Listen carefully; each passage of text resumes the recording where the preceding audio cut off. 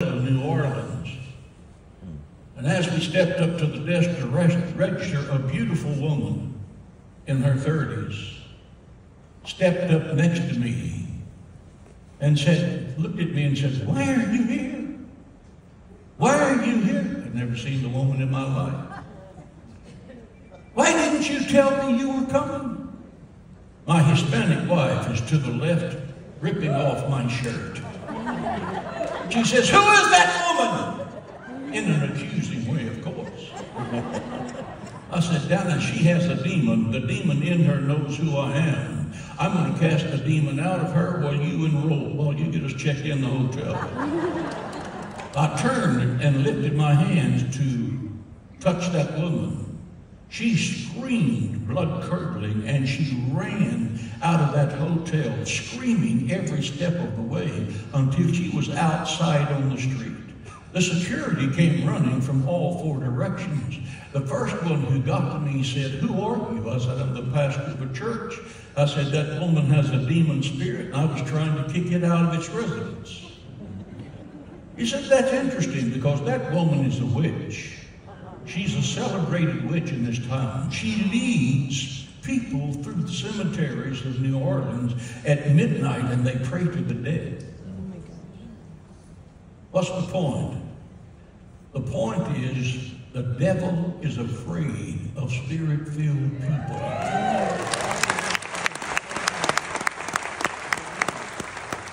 But too many spirit-filled people are afraid of the devil. Dare him!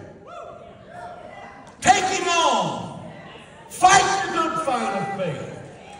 Quit bowing to evil! Drive it out!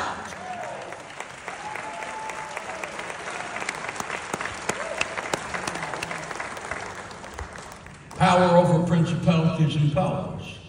For as many of them that believe, to them gave he power to become the sons of God. We have the power of his name. We have the power of the blood. We have the power of the gospel. We have the power of the church. I was raised in a generation where we sang out of a song book. And we had songs in there were actually about going to heaven. Songs that had about power, the power of Christianity. All hail the power of Jesus' name. Let angels prostrate fall.